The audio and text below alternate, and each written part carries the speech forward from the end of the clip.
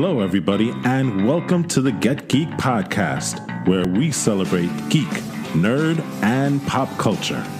Each week, we deliver the best analysis for fans, by fans, on anything related to movies, TV, video games, comics, anime, and manga. We talk geek. And now, here's the Get Geek podcast. Hello, Internet. Welcome to another episode of the Get Geek podcast. We hope you've had a great week. We hope you've enjoyed our most recent podcast, because why wouldn't you enjoy our most recent and awesome podcast? Last week we did our movie blowout. We talked about Mulan, the live action version, Bill and Ted Face the Music, and the New Mutants. And the week before we did our episode paying tribute, I should say, to the incomparable Chadwick Boseman. Check it out, Get Geek podcast. As usual, a couple of points to make before we get started. The best way to support our podcast is to like, rate, share, and subscribe to our podcast. It's the best thing to do. You can find our podcast on Google Podcasts, Apple Podcasts, Spotify, Stitcher, wherever your favorite podcasts are sold. As well, as usual, we will be recording remotely this week. We've been doing that for the last couple of months out of safety. So if there's any sound issues or artifacts, please let us know, and we will do our best to correct any issues. We've been doing the best we can to do that over the last couple of weeks. This week, Walt and Wolfie are going to be taking the week off. You guys probably know me already. I'm Jose. This is AJ. Eli.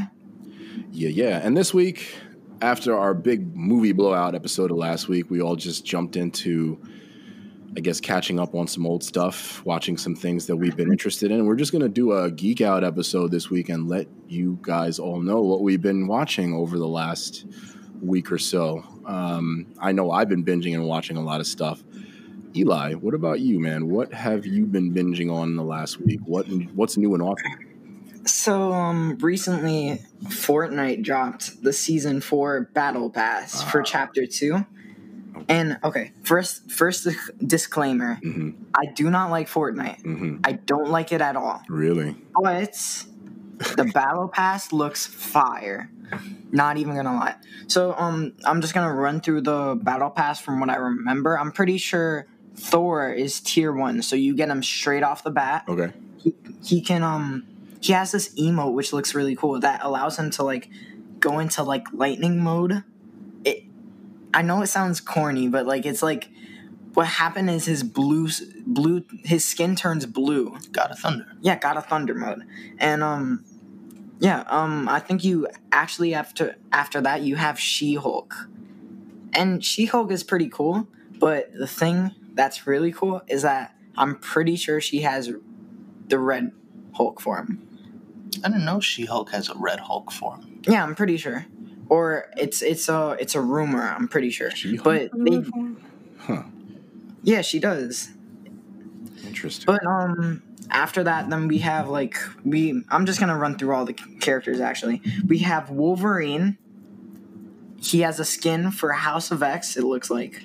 Doctor Doom, Mystique, Groot and Rocket Raccoon, mm-hmm. Storm, and as the Tier 100 skin, you have Iron Man, who starts off as Tony Stark, and then he can, like, gear up, basically. So, the thing that I really like, other than the fact that it's Marvel, is it's a little bit different. How so? From what they usually do. Because the whole theme of this is called the Nexus War, and what happens is Galactus is, like, heading straight for, like, I guess the Fortnite world, and, like, they're gathering all the Avengers to stop him. So it's like really, I don't even know what to say about this. It's mind-blowing. It's not something so it's like that's Fortnite. Some weird Marvel multiverse storyline that just got tossed into Fortnite, basically. Yeah. So I find the characters really cool, and you also have, like, back blings. For instance, you have the baby Groot in, like, a teacup dancing, and then you also have the Sentinel head, which has the Wolverine claw. Okay. So I find those pretty cool. Silver Surfer, I think, already came out, or he's coming out. So that'd be really cool to see. And that's basically it for the Fortnite Battle Pass. I also want to make a brief mention to a show that I've been watching, Hunter x Hunter, and I don't know what to say about it. It's kind of like Naruto. Just Well, how so? it has the same theme. And the way they do it is a little bit of the same like Naruto. Well, how So- can you tell me what theme you're thinking of that is the same as Naruto in Hunter x Hunter? Well, you know what? Not a theme. I think it's like Okay. Naruto goes to join to like become a top rank ninja, and then in Hunter x Hunter, Gon is trying to become a top rank hunter. So it's kind of like I feel like they're basically the same anime, just different in like. Well, there are a few things that are different. Like, if I remember correctly, his father was like a world-renowned monster hunter, and then he like either disappeared or died. Yeah. But I guess it's similar to Naruto in a way, because his father was also a pretty big deal as a ninja, if I remember correctly. But then he died, but, you know, it was facing the nine-tailed fox, right? Yeah. So I'm iffy about this. I still need to watch more because I'm up to like episode 4. But so far, the thing that I like really most about it is Killua and Gon's friendship. It's like Who's Killua again? Killua is the kid with the white hair. The first time we see him, the second time he's one of You'll see. So right now AJ is searching him up, but I guess I haven't gotten that far yet. Killua sold Yuck. Sorry if I don't know how to pronounce that. We'll But just call him Killua. You know Yeah. who we're talking about. Killua and Gon, they have like a really, really friendship that's like What, like a Goku and Vegeta thing? like a Goku and Well, they're not frenemies. really. They're not frenemies, but like it's like two little. You know how when you go to the park and there's like this little kid that you just meet randomly. Yeah. I mean, I can't do that anymore because I'm 40 years old. But okay. Yeah. No, I don't do that either. But like, it's kind of like that relationship. Hey kids, I'm just gonna Yeah. go down the slide. Don't mind me. I'm just gonna be a little weird over here. But Okay. yeah. But anyway, that's my geek out. AJ, you? All right. All right. So I'm gonna start off with my mention. I was watching CBS's Evil for a little bit. I did what? I got up to episodes 1 through 3, and you know what? I was actually pretty interested. Okay. So what Evil is it's a show about this lawyer, or she's like a lawyer. She's a forensic psychologist, and she's working on this case, and the guy who she's, I guess, working against, like, you know, the other side, he's, you know, I think he's like pleading insanity or something like that, and all of a sudden he kind of, he starts exhibiting possession behaviors, and so what happens is this other guy, his name is David Acosta. He's basically sent by the church to determine whether this is a supernaturally thing or it's a fake. And so that's basically the whole show, grappling with, is supernatural evil out there? Or is it just people, you know? And I found that it was very interesting because there were points where I was like, oh crap, well, how did he know that? That it has to be real. But it actually turns out to be this other guy who's a complete psychopath. He was in Lost. Well, I forget what his Ben. Ben is in this show. Oh, Ben, yeah. Yeah. He's good for that type of shows. Yeah, and he actually he's very interesting. What he likes to do is the people that the forensic psychologist, her name is Kristen Bouchard. What he likes to do with the people she's opposing is he likes to give them the idea like, yeah, you're evil.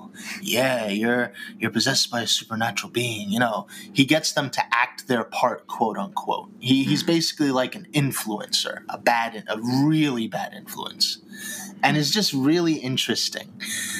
But the problem I ran into was that because I watched Evil through YouTube TV.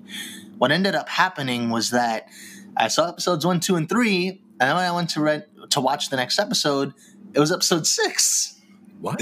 So it's like, where's episode 4 and 5? What did happen? How did that happen? I don't understand. I heard sometimes YouTube TV has this problem where it'll do the recording, but it'll skip certain episodes. Oh, that's terrible. And it was just, it's I thought really bad. I thought that might have been something like, I think there was an issue with some Disney Plus shows where the episodes were like out of order. But no, this is kind of even worse because you're like trying to record it and it's just like, nope. I changed my mind. You don't deserve episode 4 and 5. Read the synopsis online. Well, that for me that kind of defeats the purpose because the watching a show, you know, you want to absorb everything, like take it in. Like the synopsis, in my opinion, wouldn't do it justice if I'm trying to immerse myself in the world. You know? Yeah. So are there episodes available to stream anywhere else, or are you going to have to wait for that thing to come back around? That's what I was looking for, but CBS, you obviously have to have a CBS account. I found it on CBS All Access, Amazon. Actually, if you'd like to see, I have CBS All Access. Actually, I have had it. Yes, if you want to use that to figure out how you want to watch Evil, I'll give you the credentials and you can check that out. Because I was using it to watch the Star Trek show, Picard. Oh, that's right. So yeah, if you want to watch Evil, we want to be able to continue your geekiness about this. So let me know, and I'll give that to you offline when we get off of this week's episode. Evil. Oh, okay, sure. Evil episodes 4 and 5. All right. Literally, all the rest of them are there, but. Yeah, why would we want to ruin a perfectly geeky moment by not having those episodes? That's just wrong, man. So. Yeah. Oh, excuse me, now, guys. The other thing, this is the thing I've been geeking out like hardcore. Mm-hmm. It came out a year ago, but it finally became like Dad got the actual movie. I think no. So it took place in 2019, if I remember correctly. Okay. The concert, but I guess we ended up getting it, you know, now. I don't know. Either way, we got it. I have the other day I was watching Metallica's San Francisco Symphony 2. Oh, yeah. Yes. And my God, I was blown away. I forget that they released another one of those. The first one is an epic masterpiece. Yeah. Right. Okay. And this one, it's pretty good too. It certainly has its nostalgic moments. Mm-hmm. Like, you know, you hear the Ecstasy of Gold come on and you're like, yeah, I am ready. Yep. Mm-hmm. So I'm going to run down the roster of songs that they actually went and played. So obviously you have the opening Ecstasy of Gold. Yep. And just like last time, Ecstasy of Gold was followed up by The Call of Cthulhu. Mm-hmm. Okay. Yeah, and, you know, it was pretty similar. The only thing that's different is the composer, the person who does the composing. It wasn't the original guy who did the composing was Michael Kamen, but he actually passed away a few years back. Mm-hmm. So there were differences. You know, it was more or less the same, but you know, with a new composer, there's change this a little bit here. You know, give it my own little spice of life. Right, and a different bass player than they had back then. Jason Newsted being the bass player for S&M1, and now Robert Trujillo being the bass player for this one. Yeah, He's awesome though too. I've seen him live. yeah. I miss Jason. But Robert Trujillo, he's really good too. He's interesting, I'll say, because I've seen him live, and this is not to like say anything bad about Metallica, but they're all old and he's young. So if you go to a live show, like all the other guys are kind of like standing around and he's like flying all over the stage, jumping, doing crazy solos. So it's kind of fun to see his energy in the band in comparison to the rest of the guys. And don't get me wrong, they still rock for their age. But these guys they are, like, still got it. Like I was watching the first thing I did was I listened to it, but then I watched the actual, the movie. Mm-hmm. They still got it. Yeah, no, they definitely put on an awesome live show still, regardless. They're still one of the best ever. I haven't seen them in years, but I would love to go see them again. All right. Yeah. And after that, you had For Whom the Bells Tolls. Yes. That was a pretty good one, too. Ooh. And then this next one is from one of their newer albums, Death Magnetic, is The Day That Never Comes. Now, for this one, they did something a little different. Okay. What they did was, was that the other one? No, I think The Day That Never Comes, what they did was, it was just the orchestra and James was doing the singing, but you didn't have Lars on the drums. They changed it up a little. It was pretty interesting. Like the part where they had there's a part where, you have the awesome riff. It was substituted with like trumpets and I think that was a saxophone maybe. I like that. Yeah, it was pretty good, Me and Walt both played trumpet back in our day, so that's something that we would both really appreciate. Wow, okay. Then you had The Memory Remains. Ooh. Yeah. Damn. And then they had from one of their newer albums, not Death Magnetic. Just give me a second. I know this one. More recent than Death Magnetic. What is it? God, I'm horrible. I have to actually look this up. I'm evil. Yeah, I'm trying to remember what's come out since Death Magnetic as well, because they've had a couple of albums. They had an album, I think, with was it Tom Waits? They did an album with some other rock star, I remember, but I don't remember all of the live albums that they come out with recently. Let's see. Death Magnetic was one of the last ones. Hardwired to Self-Destruct. There you go. Yeah. Okay. Yeah, that was the one, and that one sounded amazing. Like with you guys can't, like, you have to listen to it. The orchestra and the band go together so well. Yeah. And especially with the newer songs, there were times when I was listening to these tracks and I almost cried. And I can't say that for a lot of things, but for this, I can legitimately say I was almost brought to tears. That reminds me, because when you say that it goes so well with the orchestra, how Metallica goes really well with that. I remember I used to have conversations like that myself, like 20 years ago with friends of mine. I remember I had a conversation with a friend I went to college with, this guy Charles, and we would always like geek out about Metallica because to us, the way that they arranged their songs without S&M, the orchestra, the band, always felt like a classical composition because of the way that the notes kind of all fit together, the wall of sound that they create with the guitars on their albums. Like, there's just something that's always been like that kind of cool melodic feeling, which is why I fell in love with Metallica. Like, and you did as well. I did like more than 20 years ago. You did probably almost the same at this point because you've been a fan since you were younger than I was. I wasn't a fan of Metallica until I was 17 or 18. So that kind of always reminds me of that. Yeah, and I would really, really, really, really be interested in seeing this concert. Yeah. Other ones they did were Moth into Flame. That's also from Hardwired to Self-Destruct. They did Outlaw Torn. That one holds a very special place in my heart because that just sounds so amazing. Heck yeah. They did No Leaf Clover again from the original S&M. So good. Yeah. And they also did. This is from Hardwired to Self-Destruct. They did Halo on Fire. That one sounds so. Oh my god. That was one of the tracks that had me almost crying. Like, it was so beautiful. I remember Pearl Jam's live albums used to bring me to tears as well. Not to take away from Metallica, but I know how you feel, man. There's emotion behind those awesome guitar solos and all of that. Gives you goosebumps, makes the hairs on your arm stand up and all that.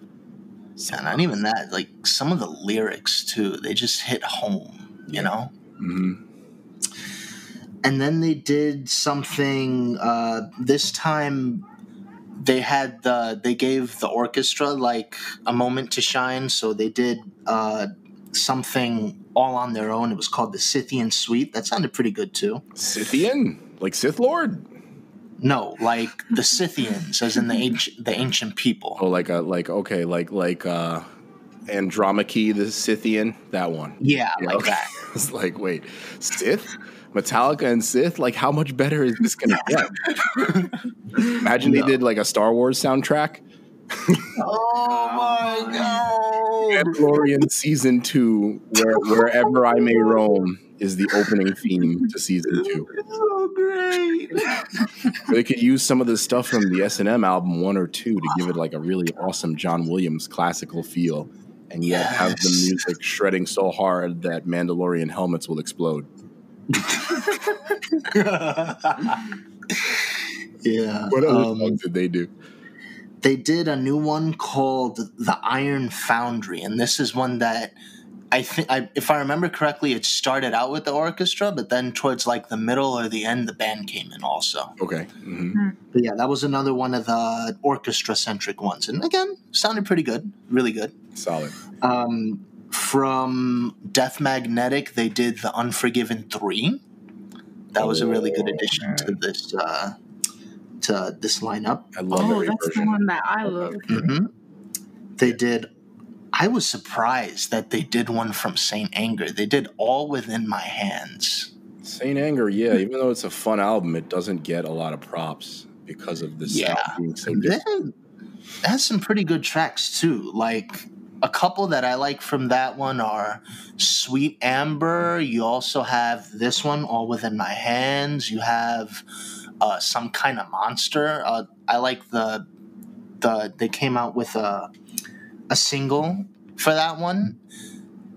It's still part of Saint Anger, but I find the single version that's kind of cut down a little bit better. That's just my personal opinion, though. Saint Anger. But either way, still from Saint Anger. Really good tracks. Mm-hmm. Okay, which one did? And then they had a tribute to Cliff Burton, one of the guys from the orchestra. I don't know what the instrument is called, but it looked like a really swanky bass. He did Anesthesia, Pulling Teeth. Oh, interesting. It was really good. As a tribute to the original bassist of Metallica, Cliff Burton. Mm-hmm. Interesting. And that's a good track, too. And then, of course, you have the title favorites towards the end. You have Wherever I May Roam.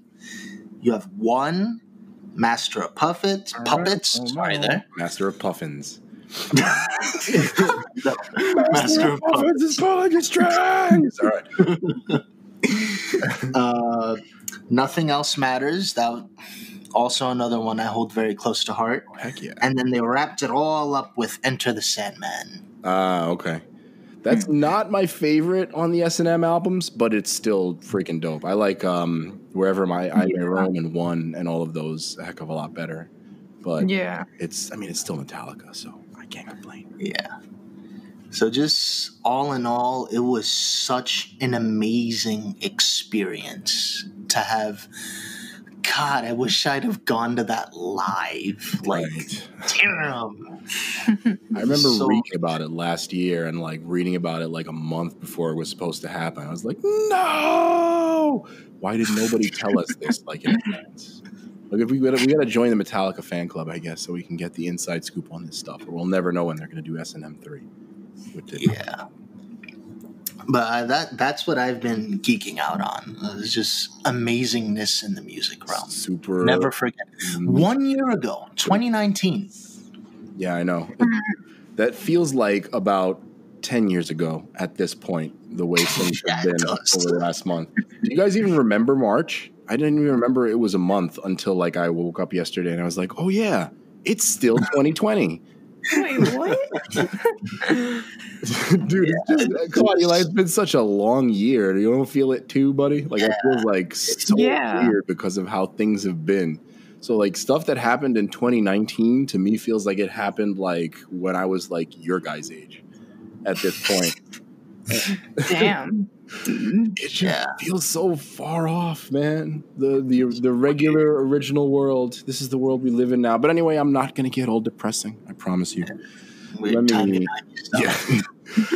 me jump into my geek outs because, hey, 2020 still has some good stuff coming out. And there's some stuff that I was catching up on as well. I'll start with one of my new favorite little horror movie parodies that I finally saw. This is a fairly old movie. I think it came out in 2012, if I'm not mistaken. It is a little Joss Whedon film called The Cabin in the Woods. Now, I will say spoilers. 2011. Sort of. 2011, yeah. So, okay, exactly. Right around the time or a year before Avengers came out. This is one of the movies that kind of popularized Mr. Chris Hemsworth. Even though I do find it kind of distracting throughout the movie, him trying to pull off an American accent, because it definitely slips a bunch of times. But he's a good actor. He's a fun actor. He's entertaining and he's funny. And this movie, The Cabin in the Woods, was actually, I mean, I've heard so much about it. You guys have seen it. Walt has suggested it in the past. I think he actually talked about it on a Geek Out, if I'm not mistaken. So I finally checked it out. Yeah, I do feel like he did talk about it at some point before, but I finally got to check it out. I had, yeah, exactly. I had 1 million people, not just Walt, not just you guys, but like I had 1 million people, like some friends of mine telling me like, hey, you got to check out Cabin in the Woods if you like, you know, like horror movies and Chris Hemsworth and Joss Whedon and a little bit of comedy and satire. This movie is all those things kind of rolled into one, which is what made it so entertaining for me. And I love some of the cast. Like I'm a fan of Richard Jenkins and my boy Bradley Whitford, who was in the Get Out films. Obviously, Chris Hemsworth is awesome. Some of the supporting cast is pretty great, including Jesse Williams and others. Sigourney Weaver just showing up in this movie as well, kind of being the big bad is what she does in movies these days. She's always like the big bad guy. But like I like this movie a lot because it's just a great satire, something we talked about and something that we mentioned before we got on here. It's really good at how it kind of makes fun of horror movie tropes. I think that's what I love about it the most because you have all your different characters. You kind of have like the promiscuous girl, you have the really innocent girl, you have the dopey dude, you have the jock, you have the freaking the smart guy, which is interesting because Chris Hemsworth plays like the smart dude in this one. But it's like I like how they kind of twisted that and they gave him like without ruining the movie too much. I guess this will ruin the movie, but I will say that like there's people interfering in this because it's a horror slasher movie where they zombies come and try to kill Chris Hemsworth and Jesse Williams and the whole crew. Oh yeah, I remember that. Yeah. Well, what's awesome is there's actually some interference from this group that we don't entirely understand what their reasoning is at the beginning of the movie. By the end, we understand what it is they're trying to accomplish. But I like the detail where they were like pumping the room full of like these chemicals that was making Chris Hemsworth's like nerd character actually act like the jock character. So they were kind of like putting them all together in this weird way.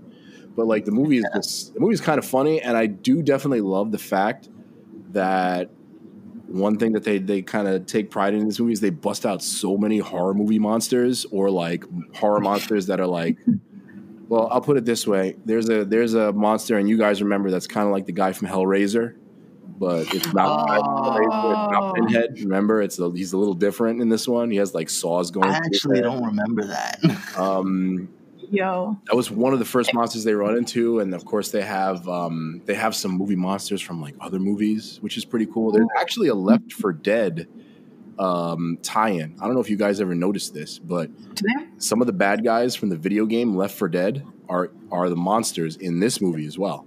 I read that they were supposed to do a tie-in with the Left 4 Dead video games, and they never did it. But they like left the bloater, I think is the name of one of the characters, if you watch at the end of the movie when they kind of reveal some of the monsters, you see him there, and you see the clown that's kind of like the guy from It. So like I think that it's really fun that they kind of pull from all these different horror movies to create this one movie that is basically poking fun at horror movies, but still kind of scary in its own right. I mean, I'm not somebody that gets terrified at horror movies, but it was well done. The kills were fun and funny and interesting, and like I said, the that moment with Chris Hemsworth was fun. And I definitely enjoyed like the dopey kind of like stoner character. That guy is a funny actor, and he plays a good part in this movie. Always messing with people. So yeah, overall, I saw that finally, and I was really, really, really pleasantly surprised. So if you get a chance, anybody who has not seen that movie, definitely check it out. I'll just give a couple honorable mentions to another couple of movies that I've seen on Netflix recently, including a movie called excuse me, I'm blanking on the movie that I just saw. It's called We Summon the Darkness, which is actually another kind of horror movie that turns horror movie conventions on its head. Wasn't that great to begin with, but I will say that it's better than I expected by the end of the movie with the way that it kind of, let's say, again, I don't want to spoil it, but the movie starts with these three girls and this story about this cult that is kidnapping and killing people. And these girls are going to like a big rock concert, just to enjoy the rock concert. And then they get in trouble with that group, in quotes, we'll say. But then after that, like I said, there's a fun little twist that you probably wouldn't expect. So that's a fun little movie, We Summon the Darkness. I think that came out recently, starring Alexandra Daddario is the most famous actress that I know from that film. So we'll call on her. I also saw Ip Man recently, which requires I've never seen that. You guys got to see it, man. It requires really no mention. It's Donnie Yen being freaking awesome, and that's really all you need to know. It's one of Donnie Yen's most iconic movies, and for the very quick breakdown, Ip Man is about Bruce Lee's actual sensei, his mentor, the man who taught Bruce Lee. Okay, yeah. So that's what Ip Man is about. It's kind of it's a sensationalized, based on a true story type movie, because the first one takes place around World War II when Japan is invading China. Ip Man being, a very famous Chinese martial artist already at this point. So it kind of deals with like the conflict between the Japanese soldiers and the Chinese citizens.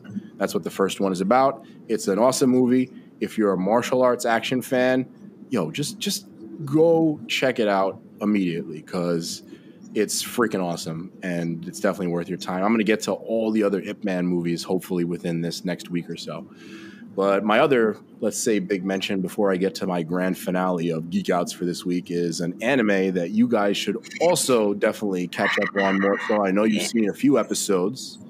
I was introduced to this anime by a friend of mine. We'll use his nickname, Godseti. Shout out to Godseti if you're listening to this, but he introduces me to a lot of great anime. He's a big anime fan. Yu Yu Hakusho was an anime he introduced me to a little while back, a few months ago, that I finished, and is also awesome, by the way. Another mention for that. If you haven't seen it, watch it.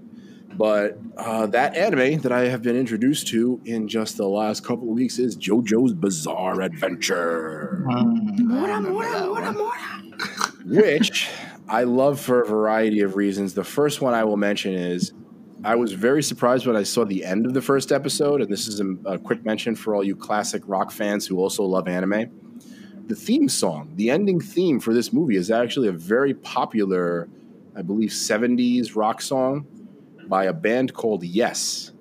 And the name of the song is Roundabout, okay? And you know the song. I feel like I've heard that song. Bro, yeah, of course you have. You probably have. You do. I'm sure you've heard it because it has that really cool guitar, like kind of like slow acoustic guitar buildup at the beginning. And then it like hits the bass. I need to listen to it again. Okay. What? All right, I'm done humming it. But yeah. What's one of the most legendary songs in meme industry? What the most legendary song in the meme industry? Oh my god, you have to. I'm never gonna give you up, dude. What do you mean? No, Okay, well, yeah. No, get that out of here. There is no more memeable song than "Never Gonna Give You Up," though. There's literally an entire troll named after it. Yeah, we come to think of it, we actually got rickrolled recently on The Boys. Wait, what? What? Yeah, but Explain. that's a whole different. Is this worth explaining? Because I was gonna say, like, I didn't play this, but I forgot what game it is. There's a video game that rickrolls you that I saw in a video the other day. What? There's a video game where, man, I can't remember it. If anybody can remember it, definitely send us a message, post it on our Instagram when we drop this week's episode. But there was a game. Yeah. I haven't played it, but there's a poster on a wall with a QR code. So, like, you go in this game, and it's really small. It's hard to find. The poster's QR code takes you to the YouTube link for Never Gonna Give You Up by our boy Rick. So yeah, but that's that. I guess that would be the most trolly song ever. But no, definitely check out more of JoJo's Bizarre Adventure, and you will know that song Roundabout by Yes when you hear it, because it's a very iconic guitar and bass intro for that song Roundabout. But that's the first thing that I was kind of like, okay, this anime is interesting. I've been watching it on Netflix. I'm only about 15 episodes in. But so far it's freaking awesome, and I'll tell you why.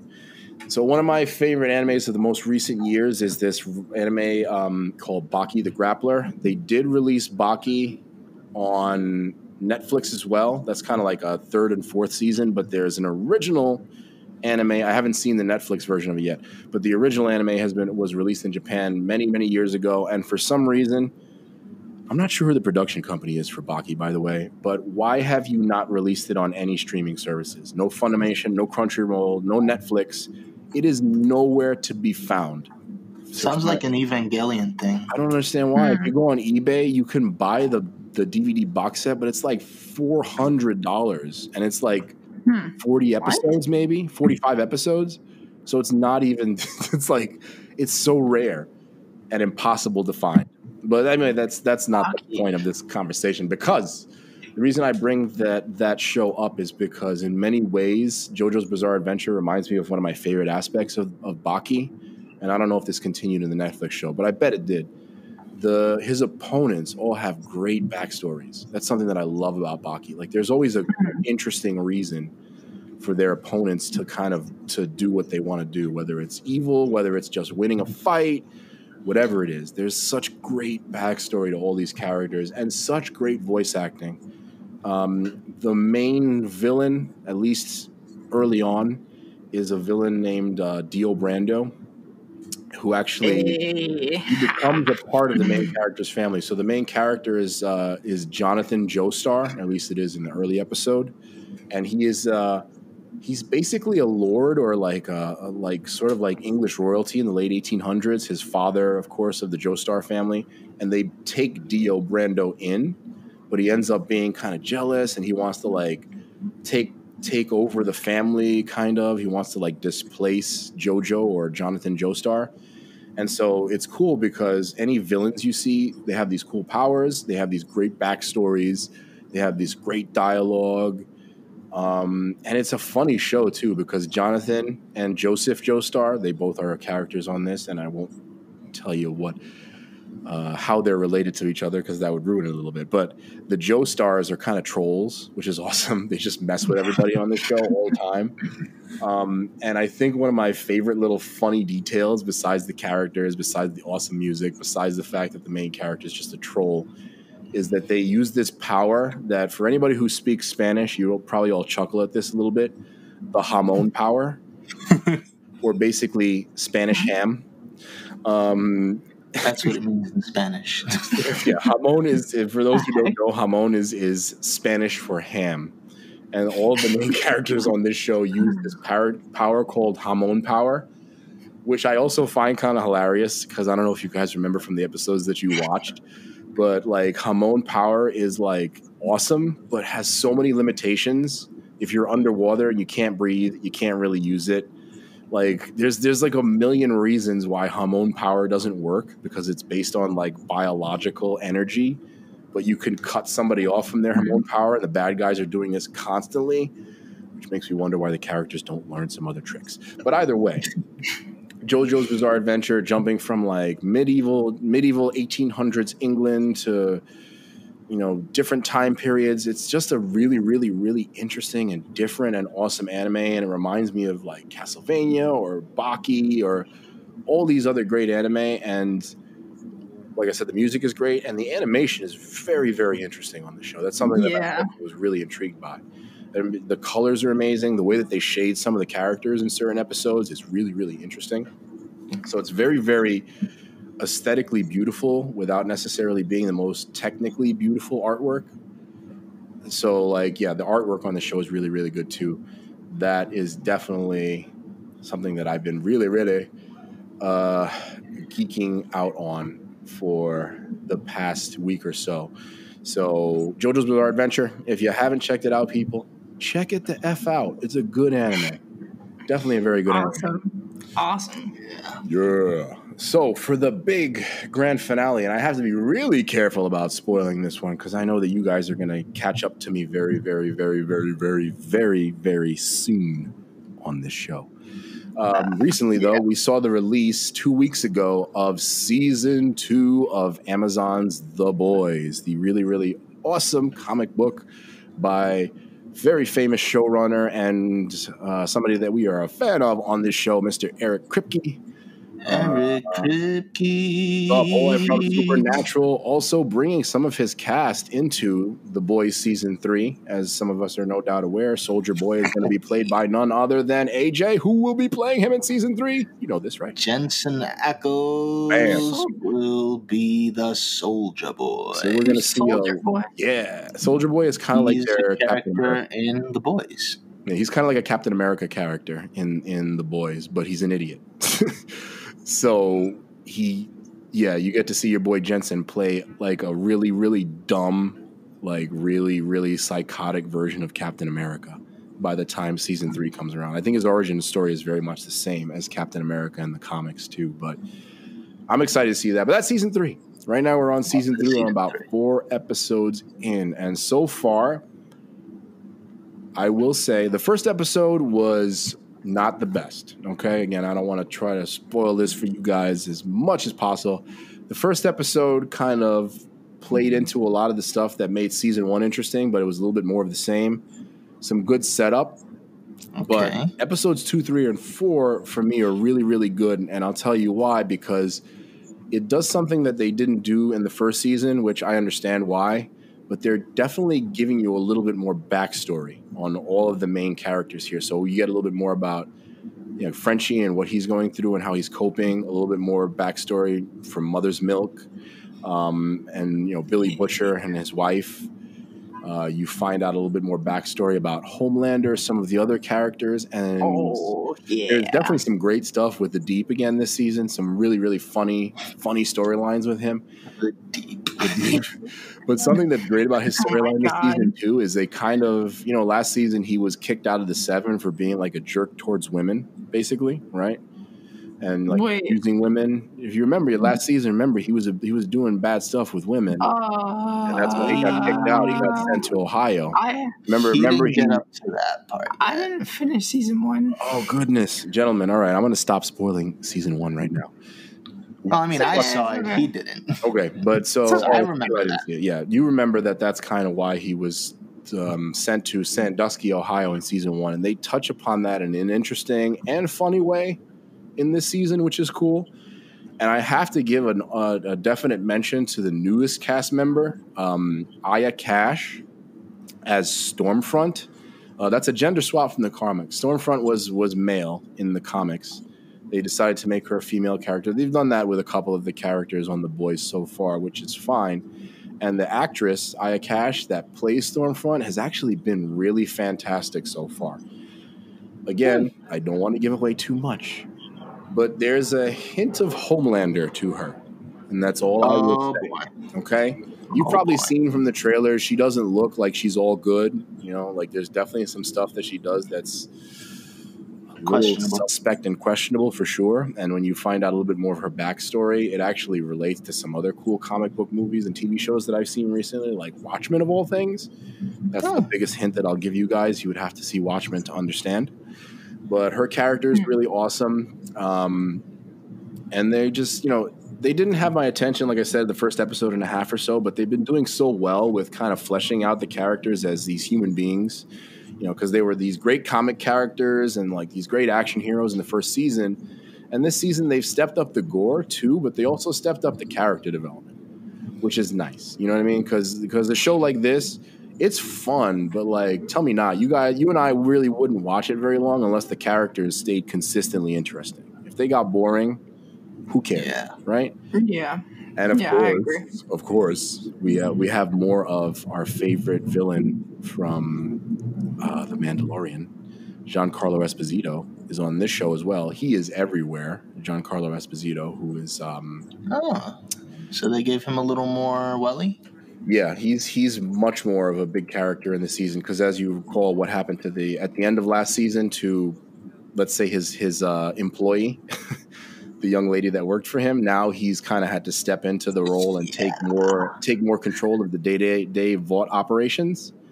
So you see him a lot more. You see him clash a little bit with Homelander. You see some of the other characters clash with Homelander. I'm interested to see how they like. Yeah, you see some of the stuff between Starlight and A-Train kind of play out from what happened at the end of season 1. There's some more great, like I said, comedy and stuff with the Deep and his relationship with Fish. Black Noir. Oh my God! I will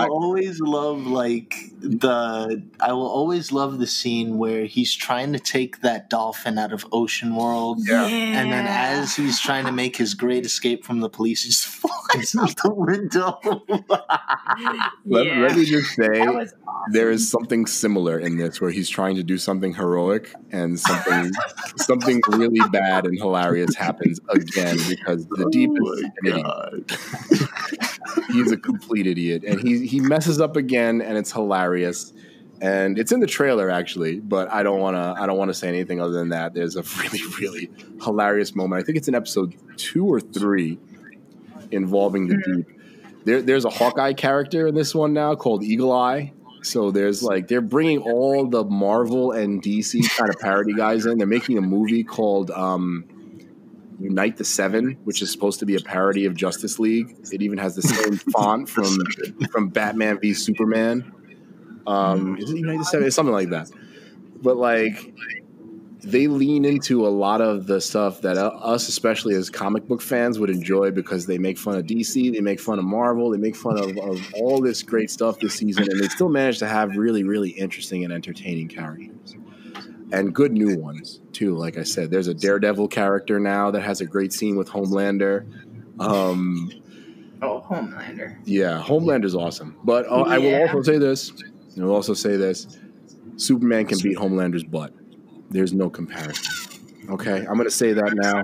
Anybody who wants to at me and say that Homelander can hang with Superman, I will argue with you till the end of the day. Homelander is totally a joke compared to Superman. There's a couple of moments in season 2 that kind of prove it. Superman would kick his butt. All right? So stop making those comparisons, people. Superman is way more powerful than Homelander. Yeah, I mean, you look at Superman the year 3000 or something like that. Yeah. Wait. Who would win then? Homelander versus the dude from... Which dude? The kid from the Scary movie? You're talking about the Brightburn. The James Gunn movie. Brightburn, yeah. Oh, well, yeah. Homelander versus him? I mean, Homelander would probably still win that fight, yes. It's just that, there's some... You know how it goes with these things. They have, things that show his power scaling in comparison to other characters. And it's not that he's not super strong, but, they do some things this season that show that he can't hang with Superman if he really needed to. It's not going to happen. Superman's the man. Although that would be kind of an interesting crossover if you really think about it, to have some of the boys superheroes fight some DC or Marvel superheroes. That'd be interesting to see. But yeah, so far season 2 is really good. It did release the first 3 episodes 2 weeks ago on Amazon Prime. The most recent episode 4, released on Friday. They're doing a release schedule of every Friday, which I do have to mention, all you toxic fans out there who are complaining and giving this show 1 star just because they didn't give it to you all in one shot, grow up. Grow up. Like, I mean, to give it 1 star because of that is dumb, but I kind of do sympathize. I'd much rather take it all in one sitting. And I understand that, but to judge the entire show's actual, like, how good it is based on just because you don't like the release schedule doesn't make sense. That's excessive. You know what I mean? That's review bombing of the worst kind. So y'all who are doing that, give the show a chance. You might actually like it. There's some better action scenes and some better characters. If you like season 1, you're gonna like season 2. Stop being babies, fandom. We are geeks. We must represent and be the most cool and awesome geeks that we possibly can be. Okay. One of these days, I just want to write an article about that. Man, we need to. I can't even talk. I'm so upset. We might have to have a whole conversation about that toxic fandom. What's wrong with you guys, man? Let's enjoy some stuff and have fun with it together. Anyway, you guys can dislike my comments all you want. I know that the real Get Geek fans are watching The Boys and loving it for the quality of the show and not for whatever other hang-ups y'all got. So anyway, The Boys Season 2 is pretty freaking good so far. Check it out. Wait if you got to so you can binge it all in one shot. I know that the crew that's with me right now, Eli and AJ, you guys are probably going to binge it when it's all done or close to done, and that's okay. Mm-hmm. But give it a shot. And AJ, you got to finish Eli, you got to finish season 1. You're behind. Yeah, I will. But yeah, so that's it for my Geek Outs for this week. The Boys Season 2 is awesome. Check it out. All these great things that we've been watching, check them out, and check out our podcast, of course. As always, I want to give you guys a little bit of a reminder. The best way to subscribe, the best way to support your favorite podcast here at the Get Geek Crew is to subscribe, rate, share, and subscribe. Like, rate, share, and subscribe. Please, ladies and gentlemen, give us some feedback. That's the best way to get this podcast to grow. We always really appreciate those of you who have taken the time to give us feedback and let us know how things are going. And thanks to our fans who have rated, shared, and subscribed to our podcast so far, which, by the way, you can find on Google Podcasts, Apple Podcasts, Spotify, Stitcher, and iTunes, wherever your favorite podcasts are sold. So please check us out. Another reminder, thanks to all the fans for dealing with us with any sound issues or errors or artifacts. We are recording remotely once again as a reminder. So please bear with us. I think we've improved it quite a bit over the last couple of weeks and months, but we always stand to improve a little bit more, and we always appreciate feedback from our Get Geek crew and team out there. So let us know, guys.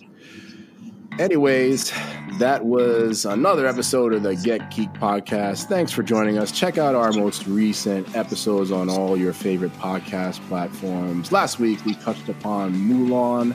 We touched upon Bill and Ted, Face the Music, and the recent release of Fox's The New Mutants. The week before, we talked about Chadwick Boseman.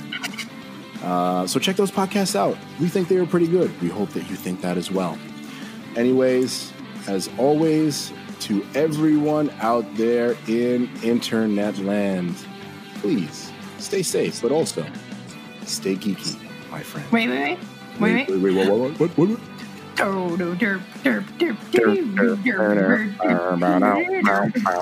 Yeah.